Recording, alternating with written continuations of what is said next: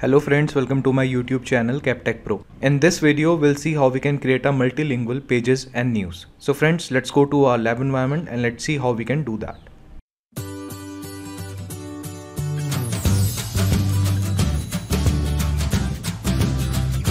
Okay friends, so now we are on our SharePoint Admin Center and I have created one site with the name of multilingual. Let me open the site in a new tab, and this site I have created to demonstrate the issue of creating a multilingual pages and news. So guys, before we proceed, let me tell you why we need to create a multilingual, the pages and news. If your organization spans a diverse population and you want to make a content in your internet site available for more than one language, then we create the pages and news in multilingual language. We can also provide pages and news posted on SharePoint sites to be translated that are shown user on their preferred language basis. So guys, to create a pages on sites in different languages, we can use a translation feature to make the copies of the pages created in default language, and the copies can be manually translated. So published translation pages are automatically shown in the appropriate site language site, including the news and the highlighted content web parts for each language. So there are few points which we need to keep in mind,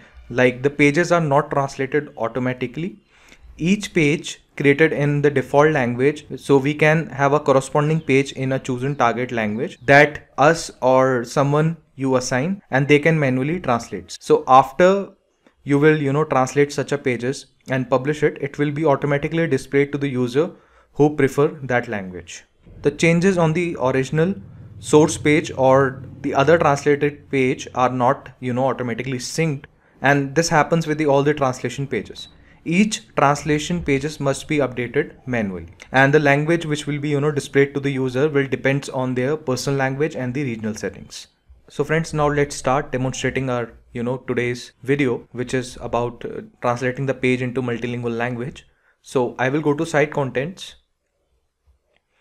and here I will go to site pages, and by default we have one home page which is created on the site.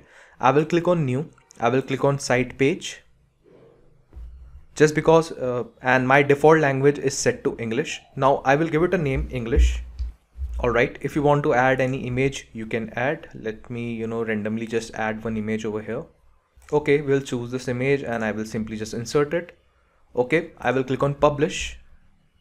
So I will not post it as a news, I will keep it as a page. If you want, you can post this news. Now here you can see we are not getting any option to translate this page. And if I'll go to site contents, under pages library, you will see the page is created, but if you will select it, you will not see any option to translate this page. So in order to enable the multilingual feature, you just simply need to go to the site contents, and here we'll go to site settings. Now under site administration we have language settings, so we'll just click on it. So here you will get an option of site languages.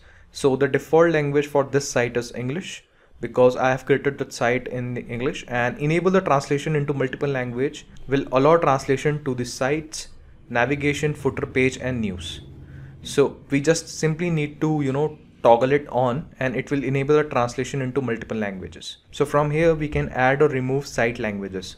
So this is the English, which is my default. Now I will click on the drop down menu. I will select the language Hungarian, and you can select a type of a translator, like you can assign someone who can translate this page. So I will assign myself over here. Alright, you can assign other users as well. Now select a type of another language. So I will select one more language, which is German. Alright, and here as well I will assign myself. Okay, now you will click on show advanced settings. Will not go into this, it is just a simply override translation settings, and I will just save this settings. Alright, after saving the settings, now I will go back again to my pages library. Alright, this was the page which we created. Now I will just simply open this page, and now you can see after enabling the multilingual language, you will see the option of translation. So I will just simply just create on this translation, And as you know, we have selected two languages, Hungarian and Germany. You will see like this page is published in English, and there are two languages. For them, it's not yet started yet, the translation. So to create the page in Hungarian and the German, you just simply need to click on create. Alright, so you will get an option, draft saved a few seconds ago. So now you can go to the Hungarian language page from here, or else you can just simply close it. If I will go to the pages library, you will see here one folder is created with the name of HU. Okay, so which means this is a translated page into Hungarian. If I will open this, you will see one more page is created, and this page is not published yet. Let me open this page.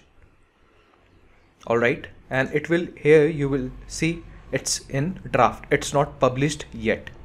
So now let me go to the Google Translation and let me just type it and translate it to Hungarian. I will type, okay, so English news. So this is the Hungarian translation of these two words. I will just simply copy it. I will go to my translation page.